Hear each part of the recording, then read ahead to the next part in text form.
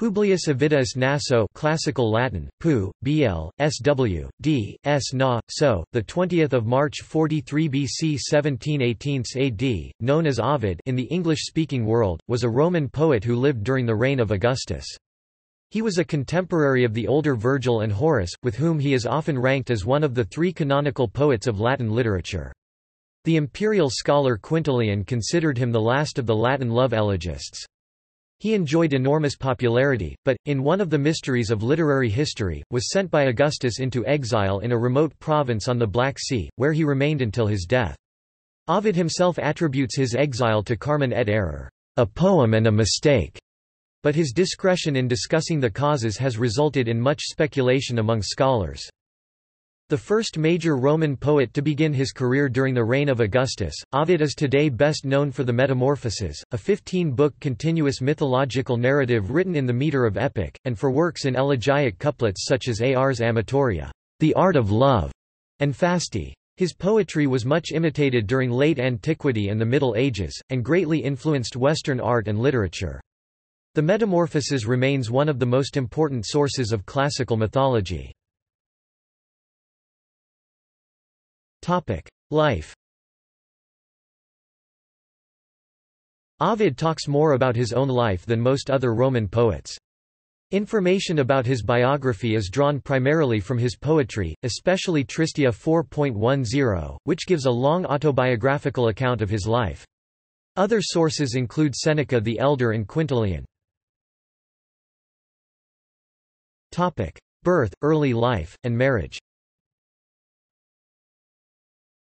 Ovid was born in Sulmo, modern Sulmona, in an Apennine valley east of Rome, to an important equestrian family, on 20 March 43 BC. That was a significant year in Roman politics. He was educated in rhetoric in Rome under the teachers Aurelius Fuscus and Porcius Latra with his brother who excelled at oratory. His father wanted him to study rhetoric toward the practice of law. According to Seneca the Elder, Ovid tended to the emotional, not the argumentative pole of rhetoric. After the death of his brother at 20 years of age, Ovid renounced law and began traveling to Athens, Asia Minor, and Sicily. He held minor public posts, as one of the Tresviri Capitales, as a member of the Centumviral Court and as one of the Decemviri Litibus Iudicanes, but resigned to pursue poetry probably around 29–25 BC, a decision his father apparently disapproved of. Ovid's first recitation has been dated to around 25 BC, when he was 18. He was part of the circle centered on the patron Marcus Valerius Messala Corvinus, and seems to have been a friend of poets in the circle of Maecenas. In Trist. 4.10.41–54, Ovid mentions friendships with Macer, Propertius, Horace, Ponticus and Bassus. He only barely met Virgil and Tibullus, a fellow member of Messala's circle whose elegies he admired greatly. He married 3 times and divorced twice by the time he was 30 years old. He had one daughter, who eventually bore him grandchildren. His last wife was connected in some way to the influential gens Fabia and would help him during his exile in Tamus, now Constanța in Romania. Literary success.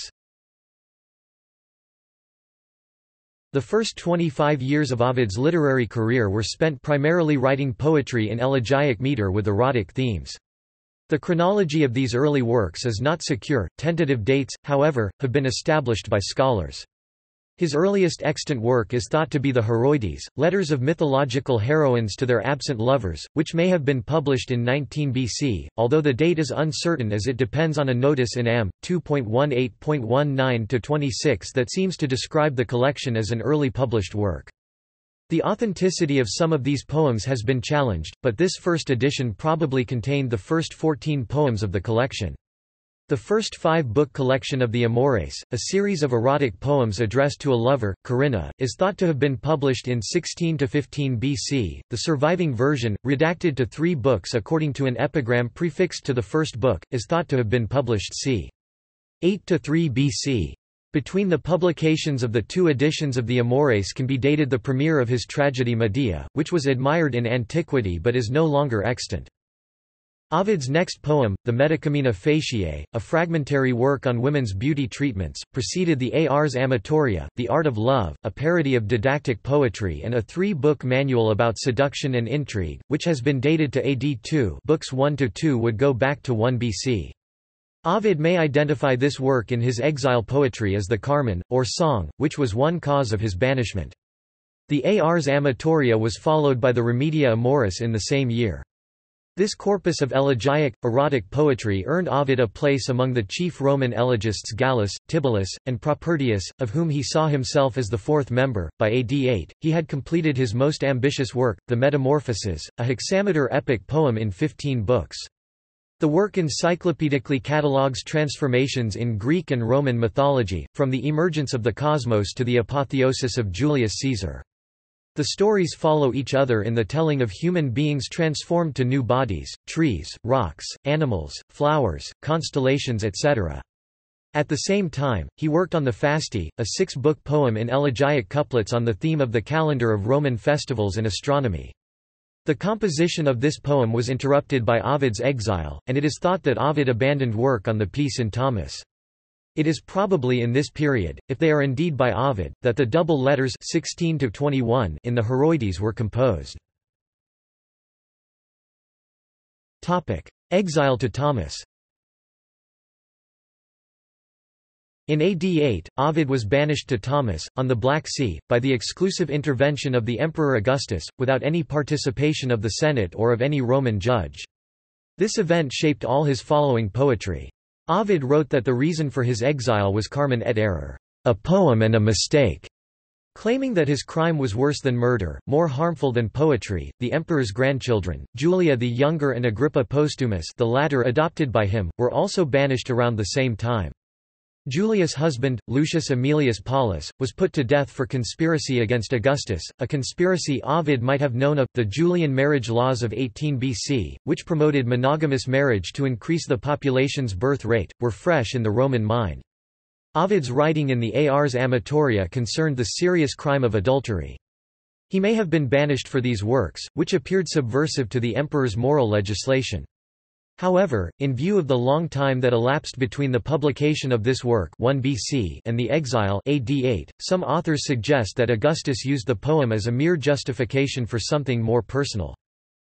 In exile, Ovid wrote 2 poetry collections, Tristia and Epistulae ex Ponto, that illustrated his sadness and desolation. Being far from Rome, he had no access to libraries, and thus might have been forced to abandon his Fasti, a poem about the Roman calendar, of which only the first 6 books exist, January through June.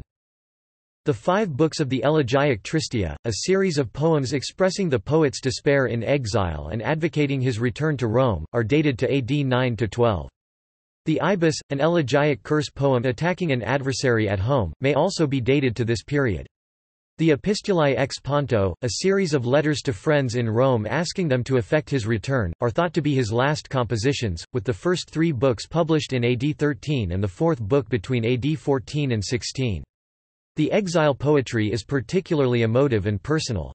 In the Epistulae he claims friendship with the natives of Thomas. In the Tristia they are frightening barbarians and to have written a poem in their language XP 4.13.19–20.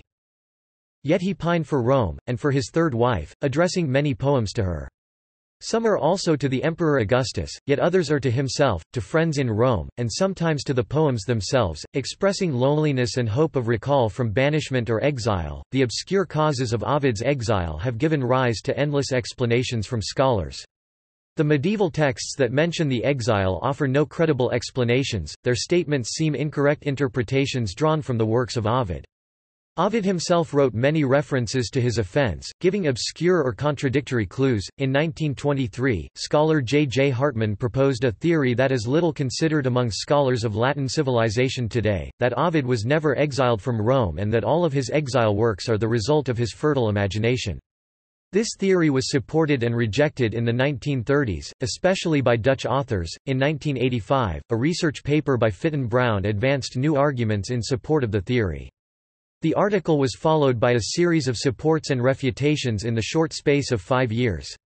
Among the reasons given by Brown are, that Ovid's exile is only mentioned by his own work, except in dubious Passages by Pliny the Elder and Statius, but no other author until the 4th century, that the author of Heroides was able to separate the poetic I of his own and real life, and that information on the geography of Thomas was already known by Virgil, by Herodotus and by Ovid himself in his Metamorphoses. Orthodox scholars, however, oppose these hypotheses. One of the main arguments of these scholars is that Ovid would not let his Fasti remain unfinished, mainly because this poem meant his consecration as an imperial poet. In December 2017, Ovid's banishment was formally revoked by Rome's City Council. Death. Ovid died at Thomas in AD 17 or 18. It is thought that the Fasti, which he spent time revising, were published posthumously. Works. Heroides. The heroines. The Heroides heroines, or Epistulae Heroidum, are a collection of 21 poems in elegiac couplets. The Heroides take the form of letters addressed by famous mythological characters to their partners expressing their emotions at being separated from them, pleas for their return, and allusions to their future actions within their own mythology. The authenticity of the collection, partially or as a whole, has been questioned, although most scholars would consider the letters mentioned specifically in Ovid's description of the work at Am. 2.18.19-26 as safe from objection. The collection comprises a new type of generic composition without parallel in earlier literature. The first 14 letters are thought to comprise the first published collection and are written by the heroines Penelope, Phyllis, Briseis, Phaedra, Enon, Hypsipyle, Dido, Hermione, Deianira, Ariadne, Conache, Medea, Laodamia, and Hypermestra to their absent male lovers. Letter 15, from the historical Sappho to Phaon, seems spurious although referred to in Am. 2.18 because of its length, its lack of integration in the mythological theme, and its absence from medieval manuscripts. The final letters 16–21 are paired compositions comprising a letter to a lover and a reply. Paris and Helen, Hero and Leander, and Acontius and Cétope are the addressees of the paired letters. These are considered a later addition to the corpus because they are never mentioned by Ovid and may or may not be spurious. The Heroides markedly reveal the influence of rhetorical declamation and may derive from Ovid's interest in rhetorical suasorii, persuasive speeches, and ethopia, the practice of speaking in another character. They also play with generic conventions. Most of the letters seem to refer to works in which these characters were significant, such as the Aeneid in the case of Dido and Catullus 64 for Ariadne, and transfer characters from the genres of epic and tragedy to the elegiac genre of the Heroides. The letters have been admired for their deep psychological portrayals of mythical characters, their rhetoric, and their unique attitude to the classical tradition of mythology. Amores. The Loves. The Amores is a collection in 3 books of love poetry in elegiac meter, following the conventions of the elegiac genre developed by Tibullus and Propertius. Elegy originates with Propertius and Tibullus, however, Ovid is an innovator in the genre. Ovid changes the leader of his elegies from the poet, to amor love. This switch in focus from the triumphs of the poet, to the triumphs of love over people is the first of its kind for this genre of poetry. This Ovidian innovation can be summarized as the use of love as a metaphor for poetry. The books describe the many aspects of love and focus on the poet's relationship with a mistress called Corinna. Within the various poems, several describe events in the relationship, thus presenting the reader with some vignettes and a loose narrative. Book 1 contains 15 poems. The first tells of Ovid's intention to write epic poetry, which is thwarted when Cupid steals a metrical foot from him, changing his work into love elegy. Poem 4 is didactic and describes principles that Ovid would develop in the Ars Amatoria. The 5th poem, describing a noon tryst, introduces Corinna by name. Poems 8 and 9 deal with Corinna selling her love for gifts, while 11 and 12 describe the poet's failed attempt to arrange a meeting. Poem 14 discusses Corinna's disastrous experiment in dyeing her hair, and 15 stresses the immortality of Ovid and love poets. The second book has 19 pieces. The opening poem tells of Ovid's abandonment of a gigantomachy in favor of elegy. Poems 2 and 3 are entreaties to a guardian to let the poet see Corinna, poem 6 is a lament for Corinna's dead parrot, poems 7 and 8 deal with Ovid's affair with Corinna's servant and her discovery of it, and 11 and 12 try to prevent Corinna from going on vacation. Poem 13 is a prayer to Isis for Corinna's illness, 14 a poem against abortion, and 19 a warning to unwary husbands. Book 3 has 15 poems. The opening piece depicts personified tragedy and elegy fighting over Ovid. Poem 2 describes a visit to the races, 3 and 8 focus on Corinna's interest in other men, 10 is a complaint to Ceres because of her festival that requires abstinence, 13 is a poem on a festival of Juno, and 9 a lament for Tibullus. In poem 11 Ovid decides not to love Corinna any longer and regrets the poems he has written about her. The final poem is Ovid's farewell to the erotic muse. Critics have seen the poems as highly self-conscious and extremely playful specimens of the elegiac genre. Metacomina faciae feminae, women's facial cosmetics. About 100 elegiac lines survive from this poem on beauty treatments for women's faces, which seems to parody serious didactic poetry. The poem says that women should concern themselves first with manners and then prescribes several compounds for facial treatments before breaking off. The style is not unlike the shorter Hellenistic didactic works of Nicander and Aratus. Ars amatoria, the art of love. The Ars amatoria is a Lehrgedicht, a didactic elegiac poem in 3 books that sets out to teach the arts of seduction and love. The first book addresses men and teaches them how to seduce women, the second, also to men, teaches how to keep a lover. The third addresses women and teaches seduction techniques. The first book opens with an invocation to Venus, in which Ovid establishes himself as a preceptor amoris 1.17, a teacher of love. Ovid describes the places one can go to find a lover, like the theatre, a triumph, which he thoroughly describes, or arena, and ways to get the girl to take notice, including seducing her covertly at a banquet. Choosing the right time is significant, as is getting into her associate's confidence. Ovid emphasizes care of the body for the lover. Mythological digressions include a piece on the rape of the Sabine women, Pasiphae, and Ariadne. Book 2 invokes Apollo and begins with a telling of the story of Icarus. Ovid advises men to avoid giving too many gifts, keep up their appearance, hide affairs, compliment their lovers, and ingratiate themselves with slaves to stay on their lover's good side. The care of Venus for procreation is described as Apollo's aid in keeping a lover. Ovid then digresses on the story of Vulcan's trap for Venus and Mars.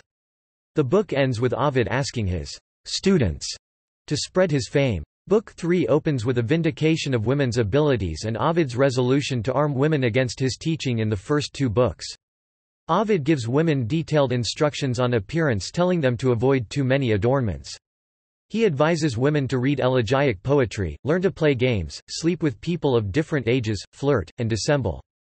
Throughout the book, Ovid playfully interjects, criticizing himself for undoing all his didactic work to men and mythologically digresses on the story of Procrus and Cephalus. The book ends with his wish that women will follow his advice and spread his fame, saying Naso magister erat. Ovid was our teacher. Remedia amoris, the cure for love. This elegiac poem proposes a cure for the love Ovid teaches in the Ars amatoria, and is primarily addressed to men. The poem criticizes suicide as a means for escaping love and, invoking Apollo, goes on to tell lovers not to procrastinate and be lazy in dealing with love. Lovers are taught to avoid their partners, not perform magic, see their lover unprepared, take other lovers, and never be jealous. Old letters should be burned and the lover's family avoided. The poem throughout presents Ovid as a doctor and utilizes medical imagery. Some have interpreted this poem as the close of Ovid's didactic cycle of love poetry and the end of his erotic elegiac project. Metamorphoses, transformations. The Metamorphoses, Ovid's most ambitious and well-known work, consists of a 15-book catalogue written in dactylic hexameter about transformations in Greek and Roman mythology set within a loose mytho-historical framework. The word, metamorphosis, is of Greek origin and means, transformations. Appropriately, the characters in this work undergo many different transformations. Within an extent of nearly 12,000 verses, almost 250 different myths are mentioned. Each myth is set outdoors where the mortals are often vulnerable to external influences. The poem stands in the tradition of mythological and etiological catalogue poetry such as Hesiod's Catalogue of Women, Callimachus' Aetia, Nicander's Heteroeumena, and Parthenius' Metamorphoses. The first book describes the formation of the world, the ages of man, the flood, the story of Daphne's rape by Apollo and Ios by Jupiter. The second book opens with Phaethon and continues describing the love of Jupiter with Callisto and Europa. The third book focuses on the mythology of Thebes with the stories of Cadmus, Actaeon, and Pentheus. The fourth book focuses on three pairs of lovers, Pyramus and Thisbe, Salmacis and Hermaphroditus, and Perseus and Andromeda. The fifth book focuses on the Song of the Muses, which describes the rape of Proserpina. The sixth book is a collection of stories about the rivalry between gods and mortals, beginning with Arachne and ending with Philomela. The seventh book focuses on Medea, as well as Cephalus and Procris. The eighth book focuses on Daedalus' flight, the Calydonian boar hunt, and the contrast between pious Baucis and Philemon and the wicked Erysichthon. The ninth book focuses on Heracles and the incestuous Byblis. The 10th book focuses on stories of doomed love, such as Orpheus, who sings about Hyacinthus, as well as Pygmalion, Myrrha, and Adonis. The 11th book compares the marriage of Peleus and Thetis with the love of Ceyx and Alcyone. The 12th book moves from myth to history describing the exploits of Achilles, the battle of the Centaurs, and Iphigenia. The 13th book discusses the contest over Achilles' arms, and Polyphemus.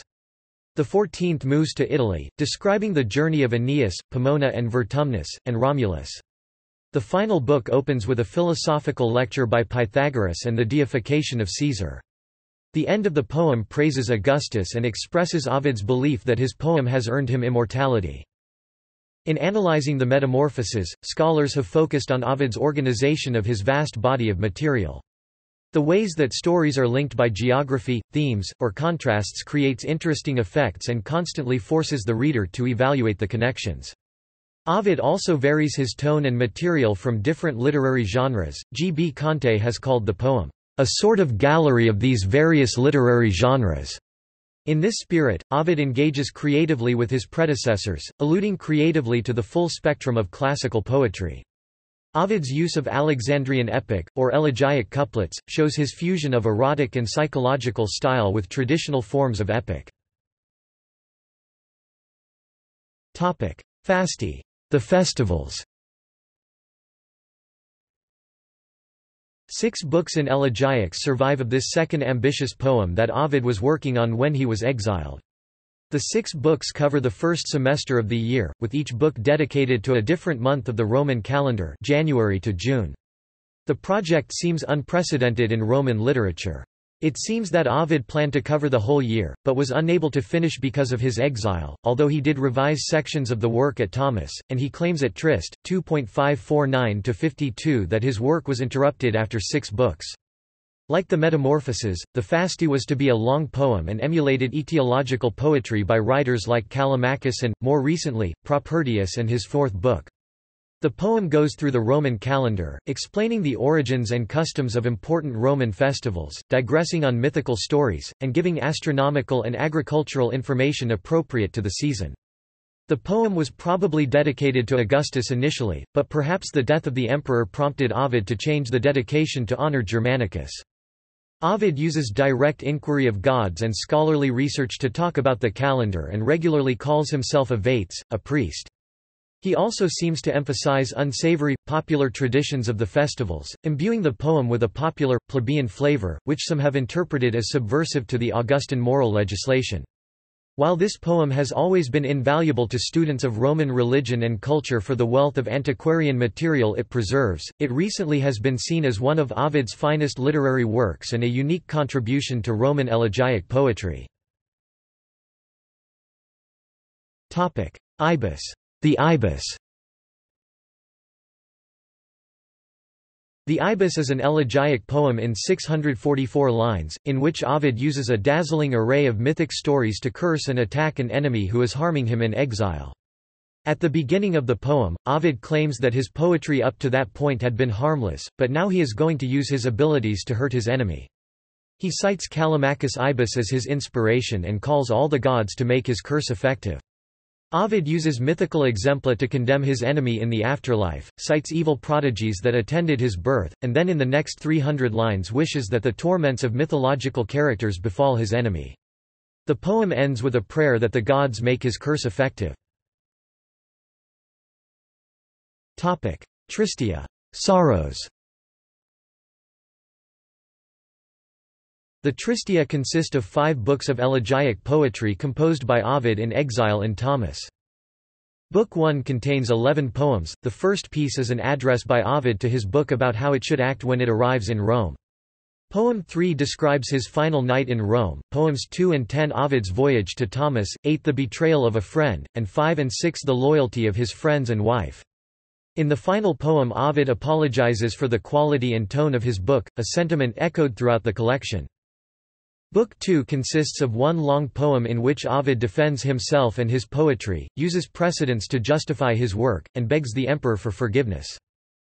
Book 3 in 14 poems focuses on Ovid's life in Thomas. The opening poem describes his book's arrival in Rome to find Ovid's works banned. Poems 10, 12, and 13 focus on the seasons spent in Thomas, 9 on the origins of the place, and 2, 3, and 11 his emotional distress and longing for home.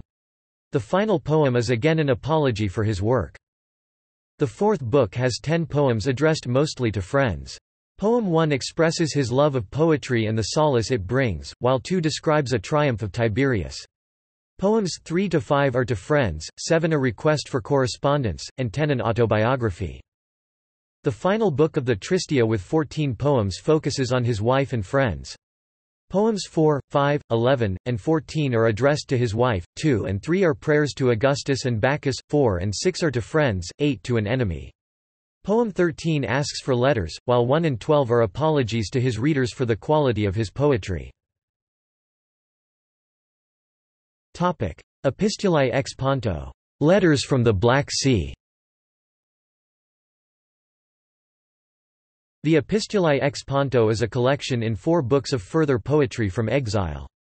The epistulae are each addressed to a different friend and focus more desperately than the Tristia on securing his recall from exile. The poems mainly deal with requests for friends to speak on his behalf to members of the imperial family, discussions of writing with friends, and descriptions of life in exile.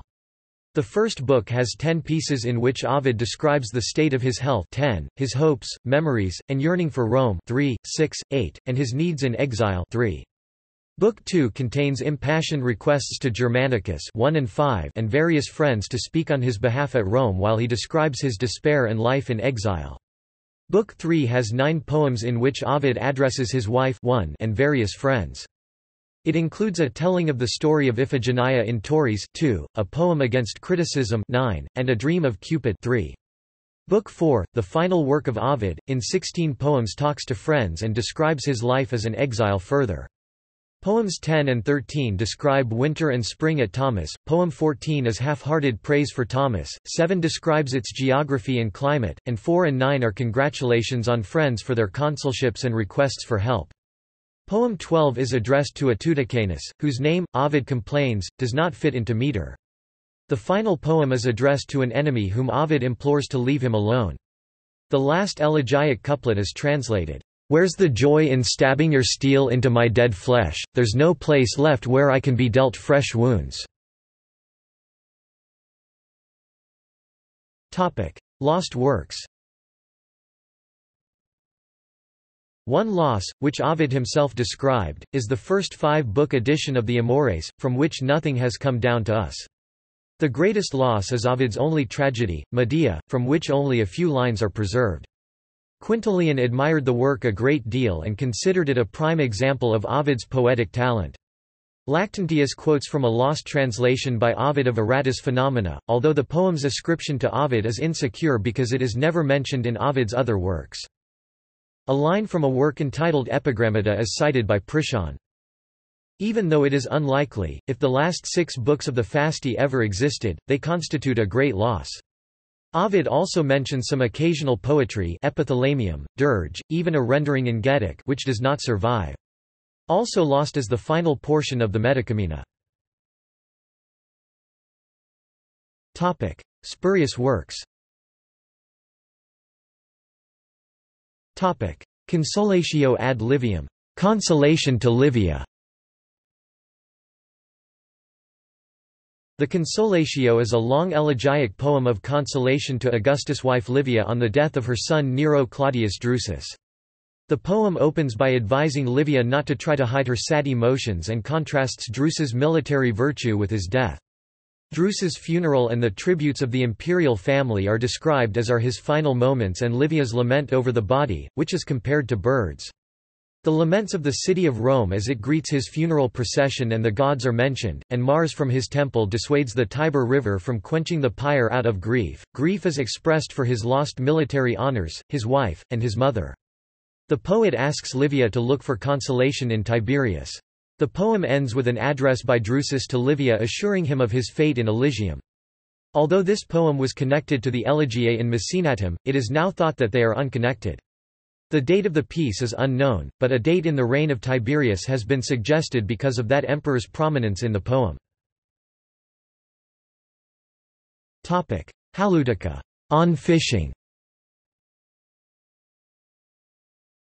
The Haludica is a fragmentary didactic poem in 134 poorly preserved hexameter lines and is considered spurious. The poem begins by describing how every animal possesses the ability to protect itself and how fish use ars to help themselves. The ability of dogs and land creatures to protect themselves is described. The poem goes on to list the places best for fishing, and which types of fish to catch. Although Pliny the Elder mentions a Haludica by Ovid, which was composed at Tomis near the end of Ovid's life, modern scholars believe Pliny was mistaken in his attribution and that the poem is not genuine. Nux, the walnut tree. This short poem in 91 elegiac couplets is related to Aesop's fable of the walnut tree that was the subject of human ingratitude. In a monologue asking boys not pelt it with stones to get its fruit, the tree contrasts the formerly fruitful golden age with the present barren time, in which its fruit is violently ripped off and its branches broken. In the course of this, the tree compares itself to several mythological characters, praises the peace that the emperor provides and prays to be destroyed rather than suffer. The poem is considered spurious because it incorporates allusions to Ovid's works in an uncharacteristic way, although the piece is thought to be contemporary with Ovid. Somnium, the dream. This poem, traditionally placed at Amores 3.5, is considered spurious. The poet describes a dream to an interpreter, saying that he sees while escaping from the heat of noon a white heifer near a bull. When the heifer is pecked by a crow, it leaves the bull for a meadow with other bulls. The interpreter interprets the dream as a love allegory. The bull represents the poet, the heifer a girl, and the crow an old woman. The old woman spurs the girl to leave her lover and find someone else.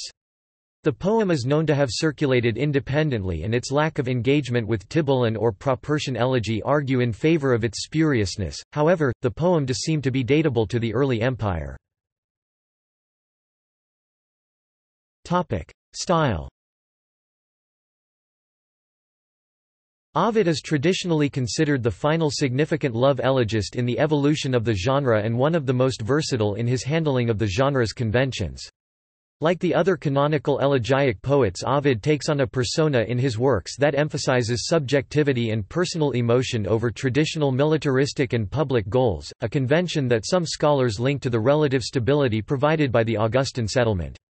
However, although Catullus, Tibullus and Propertius may have been inspired in part by personal experience, the validity of biographical readings of these poets' works is a serious point of scholarly contention. Ovid has been seen as taking on a persona in his poetry that is far more emotionally detached from his mistress and less involved in crafting a unique emotional realism within the text than the other elegists.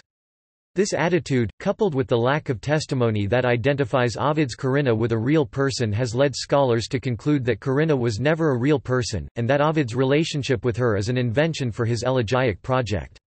Some scholars have even interpreted corinna as a metapoetic symbol for the elegiac genre itself. Ovid has been considered a highly inventive love elegist who plays with traditional elegiac conventions and elaborates the themes of the genre. Quintilian even calls him a sportive elegist. In some poems, he uses traditional conventions in new ways, such as the Paraklausothyron of Am. 1.6, while other poems seem to have no elegiac precedents and appear to be Ovid's own generic innovations, such as the poem on Corinna's ruined hair. Am. 1.14. Ovid has been traditionally seen as far more sexually explicit in his poetry than the other elegists. His erotic elegy covers a wide spectrum of themes and viewpoints. The Amores focus on Ovid's relationship with Corinna, the love of mythical characters is the subject of the Heroides, and the Ars Amatoria and the other didactic love poems provide a handbook for relationships and seduction from a mock scientific viewpoint. In his treatment of elegy, scholars have traced the influence of rhetorical education in his enumeration, in his effects of surprise, and in his transitional devices.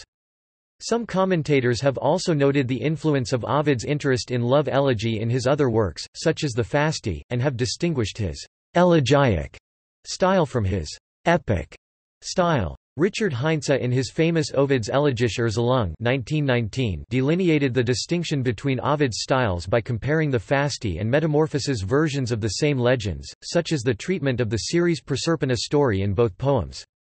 Heinze demonstrated that, "Whereas in the elegiac poems a sentimental and tender tone prevails, the hexameter narrative is characterized by an emphasis on solemnity and awe." His general line of argument has been accepted by Brooks Otis, who wrote, "The gods are serious in epic as they are not in elegy. The speeches in epic are long and infrequent compared to the short, truncated and frequent speeches of elegy. The epic writer conceals himself while the elegiac fills his narrative with familiar remarks to the reader or his characters. Above all perhaps, epic narrative is continuous and symmetrical, whereas elegiac narrative displays a marked asymmetry." Otis wrote that in the Ovidian poems of love, he was burlesquing an old theme rather than inventing a new one. Otis states that the Heroides are more serious and, though some of them are quite different from anything Ovid had done before, he is here also treading a very well-worn path. To relate that the motif of females abandoned by or separated from their men was a stock motif of Hellenistic and Neoteric poetry. The classic example for us is, of course, Catullus 66.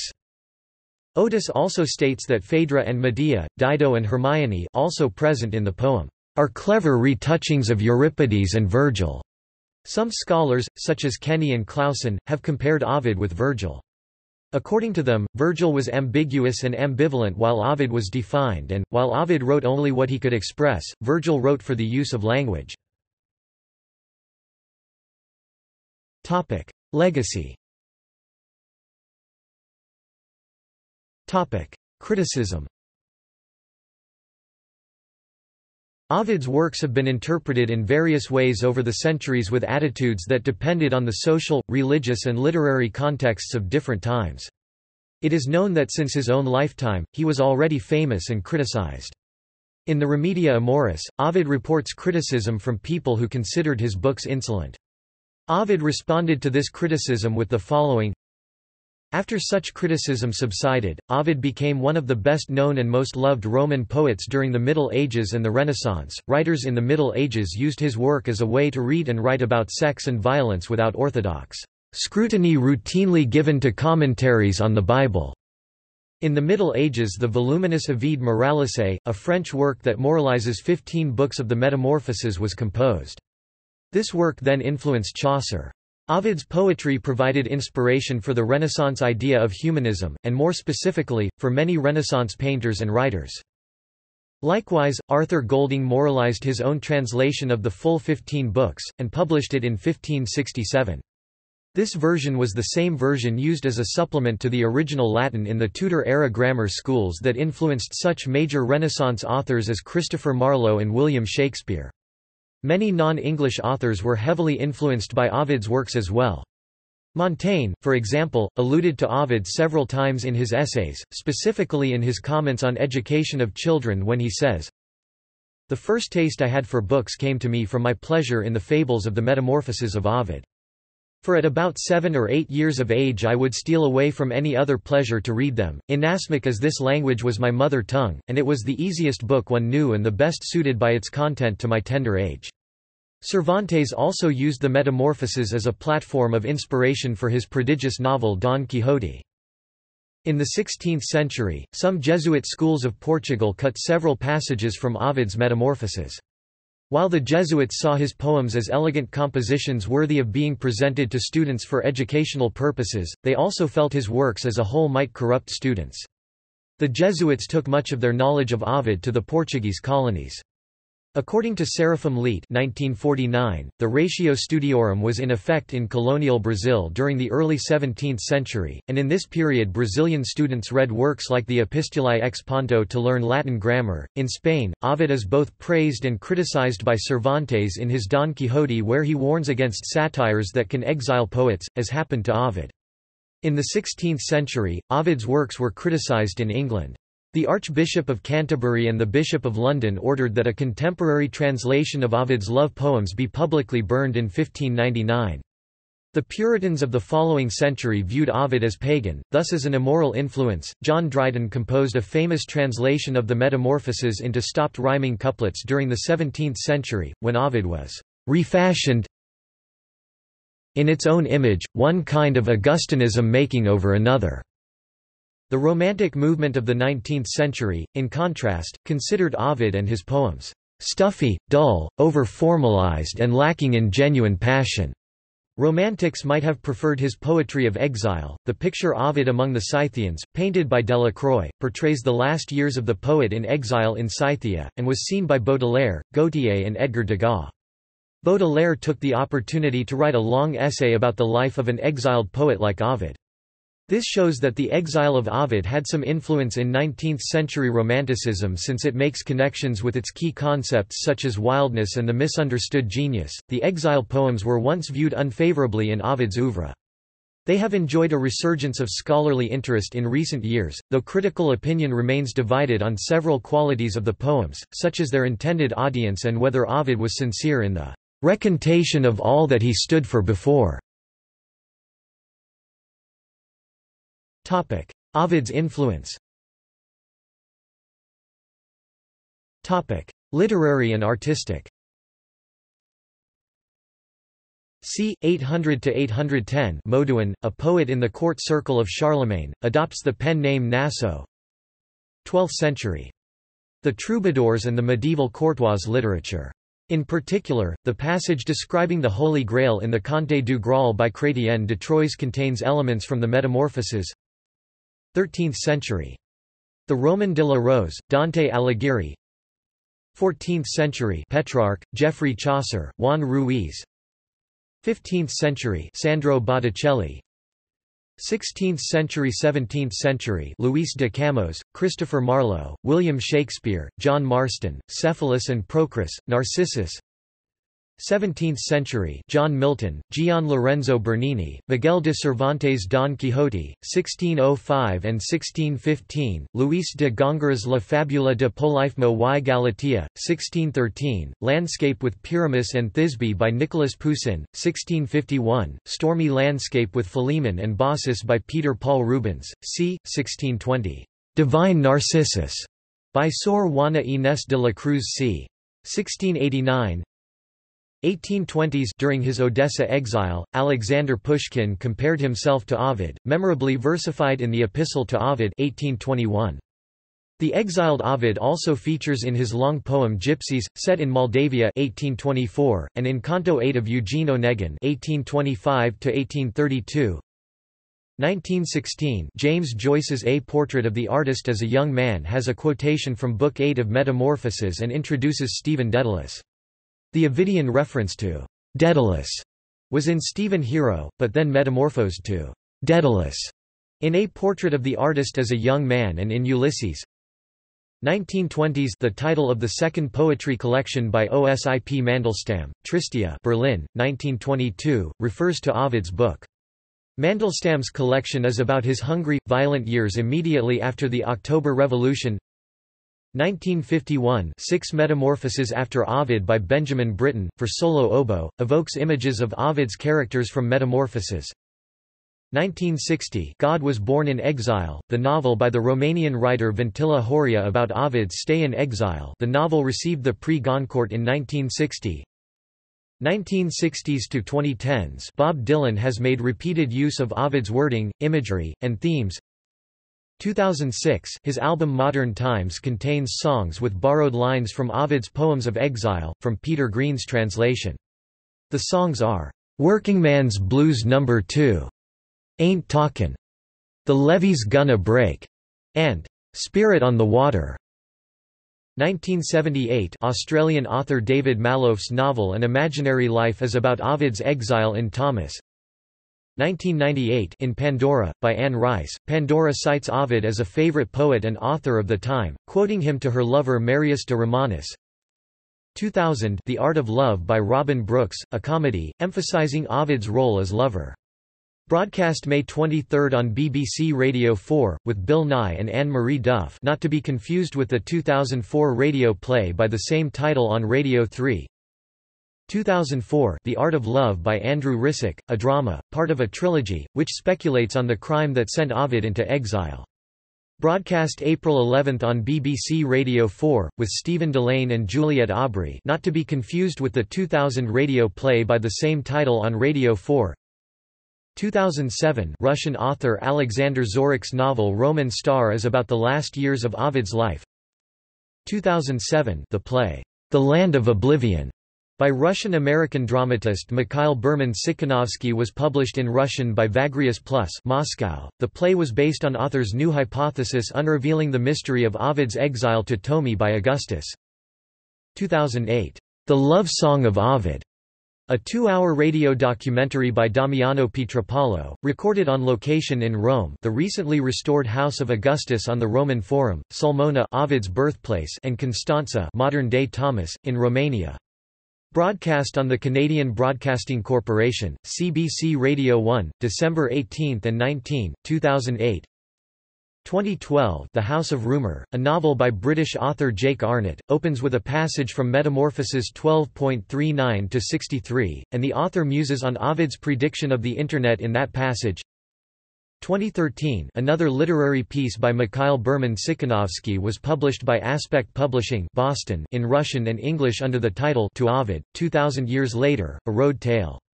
It was the breathtaking description of the author's visits to the places of Ovid's birth and death.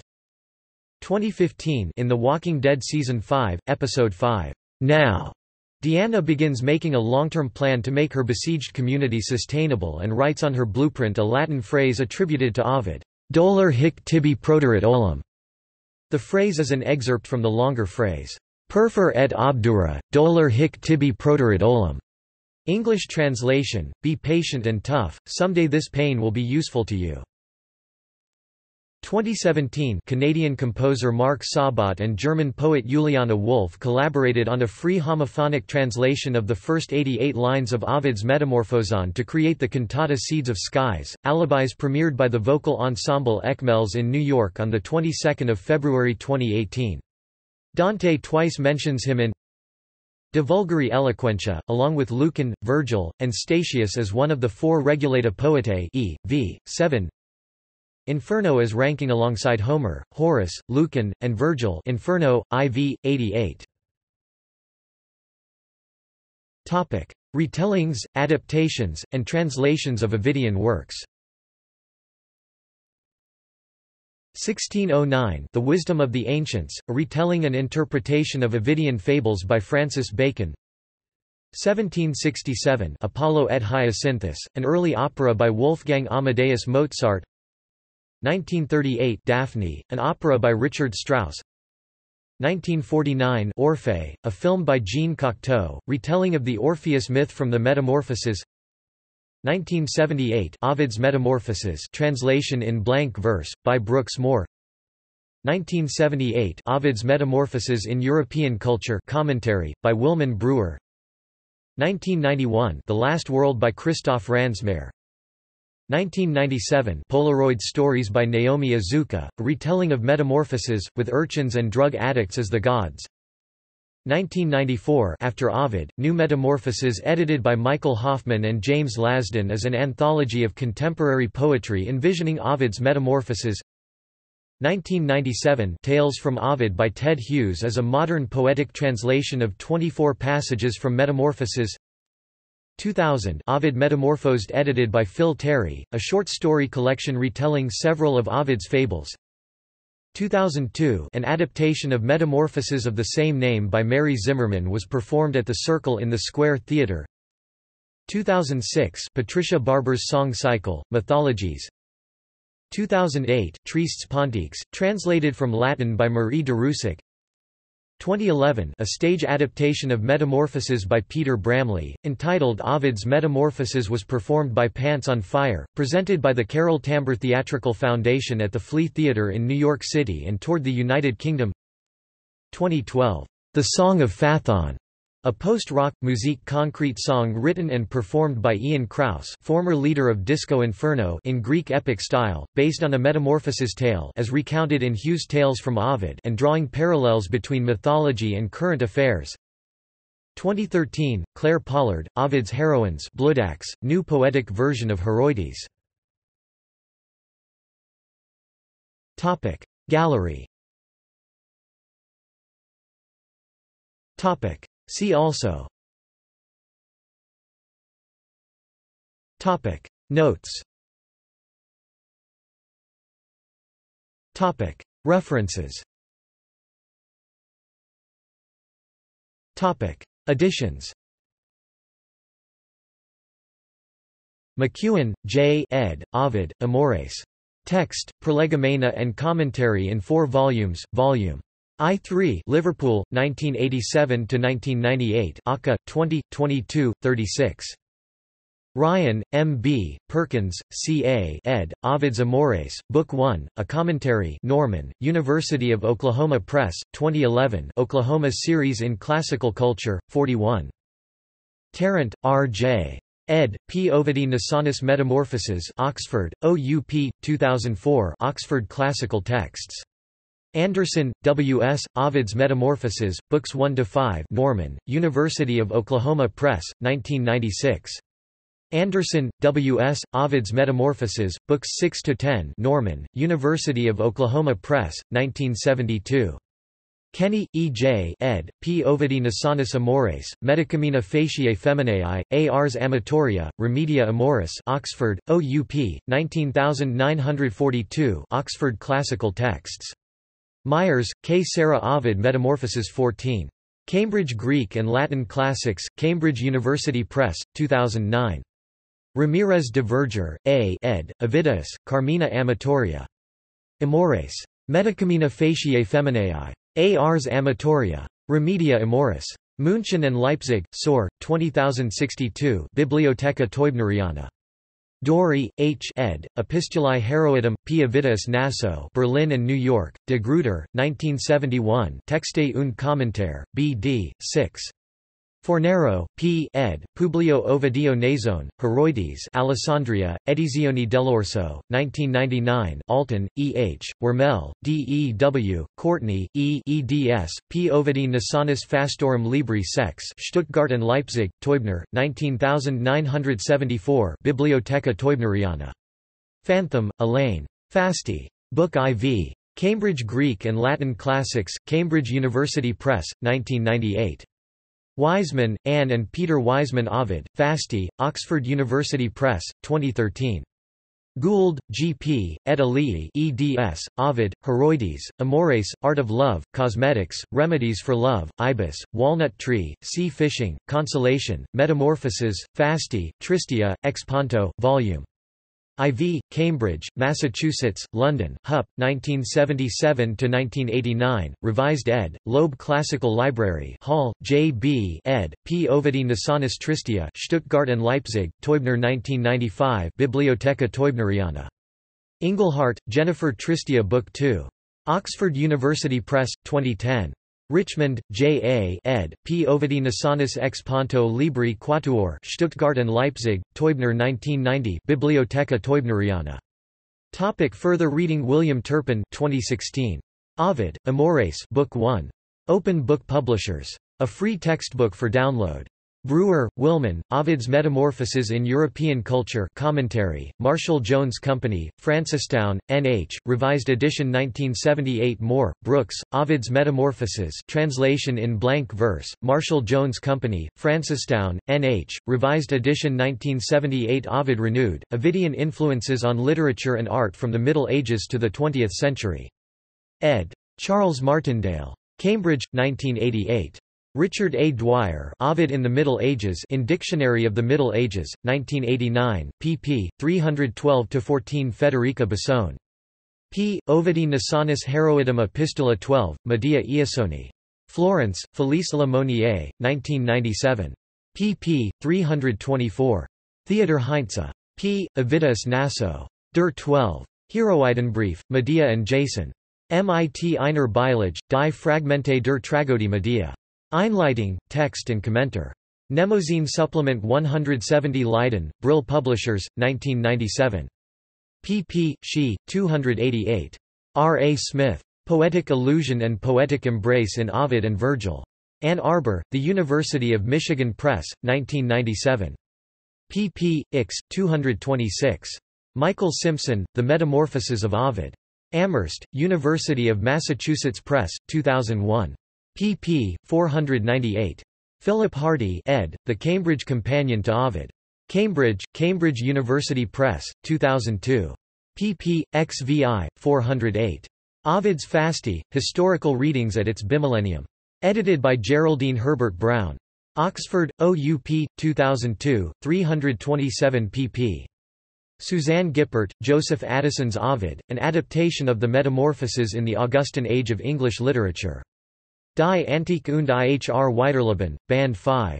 Remscheid, Gardes. Verlag, 2003. pp. 304. Heather Van Tress, Poetic Memory. Allusion in the Poetry of Callimachus and the Metamorphoses of Ovid. Mnemosyne, Supplementa 258. Leiden, Brill Publishers, 2004. pp. Ix. 215. Ziolkowski, Theodore, Ovid and the Moderns. Ithaca, Cornell University Press, 2005. pp. 262.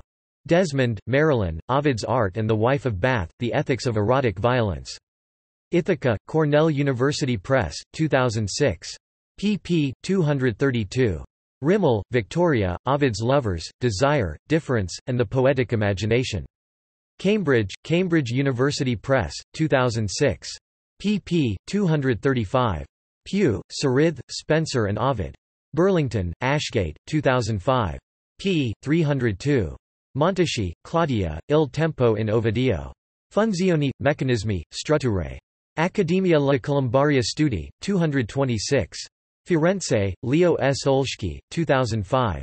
p. 463. Pasco Pronger, Molly, Founding the Year, Ovid's Fasti and the Poetics of the Roman Calendar. Mnemosyne Supple, 276. Leiden, Brill Publishers, 2006. p. 326. Martin Amann, Comic in den Tristin Ovids, Schweizerisch Beiträge zur Altertumswissenschaft, 31. Basel, Schwab Verlag, 2006. pp. 296. P. J. Davis, Ovid and Augustus, A Political Reading of Ovid's Erotic Poems. London, Duckworth, 2006. p. 183. Lee Frattantuono, Madness Transformed, A Reading of Ovid's Metamorphoses. Lanham, Maryland, Lexington Books, 2011. Peter E. Knox ed., Oxford Readings in Ovid. Oxford, Oxford University Press, 2006. p. 541. Andreas N. Michaelopoulos, Ovid Heroides 16 and 17. Introduction, Text and Commentary, Aka, Classical and Medieval Texts, Papers and Monographs, 47. Cambridge, Francis Cairns, 2006. pp. X. 409. R. Gibson, S. Green, S. Sherrick, The Art of Love, Bimillennial Essays on Ovid's Ars Amatoria and Remedia Amoris. Oxford, Oxford University Press, 2006. pp. 375. Johnson, Patricia J. Ovid Before Exile, Art and Punishment in the Metamorphoses, Wisconsin Studies in Classics. Madison, Wisconsin, The University of Wisconsin Press, 2008. pp. X. 184. External links. Ovid at Encyclopædia Britannica, University of Virginia, Ovid Illustrated, the Renaissance reception of Ovid in image and text, works by Ovid at Project Gutenberg, works by or about Ovid at Internet Archive, works by Ovid at LibriVox, public domain audiobooks, Nihon University, Ovid Metamorphoses, Paris 1651-1619, Dickinson College Commentaries, Amores Book 1, Ovid's Metamorphoses, a Common Core exemplar, Latin and English translation, Perseus, Tufts, P. Avidius Naso Amores, A. Ars Amatoria, Heroides, on this site called Epistulae, Metamorphoses, Remedia Amoris. Enhanced Brouwer. Not downloadable. Sacred Texts Archive, Ovid Amores, A. Ars Amatoria, Metacamina Faciae Feminae, Metamorphoses, Remedia Amoris. The Metamorphoses of Publius Avidius Naso, elucidated by an analysis and explanation of the fables, together with English notes, historical, mythological and critical, and illustrated by pictorial embellishments, with a dictionary, giving the meaning of all the words with critical exactness. By Nathan Covington Brooks. Publisher, New York, A. S. Barnes & Co., Cincinnati, H. W. Derby & Co., 1857, a searchable facsimile at the University of Georgia Libraries, DJVU and layered PDF format, original Latin only, Latin Library, Ovid Amores, A. Ars Amatoria, Epistulae ex Ponto, Fasti, Heroides, Ibis, Metamorphoses, Remedia Amoris, Tristia. Works by Ovid, English translation only, new translations by A. S. Klein Amores, A. Ars Amatoria, Epistulae ex Ponto, Fasti, Heroides, Ibis, Metacamina Faciae Feminae, Metamorphoses, Remedia Amoris, Tristia, with enhanced browsing facility, downloadable in HTML, PDF, or MS Word doc formats. Site also includes wide selection of works by other authors. 2 translations from Ovid's Amores by John Carellis. English translations of Ovid's Amores with introductory essay and notes by John Carellis. Perseus, Tufts, Commentary on the Heroides of Ovid Sorgll, Ovid, Metamorphoses 8, 183–235, Daedalus and Icarus, read by Stephen Dates.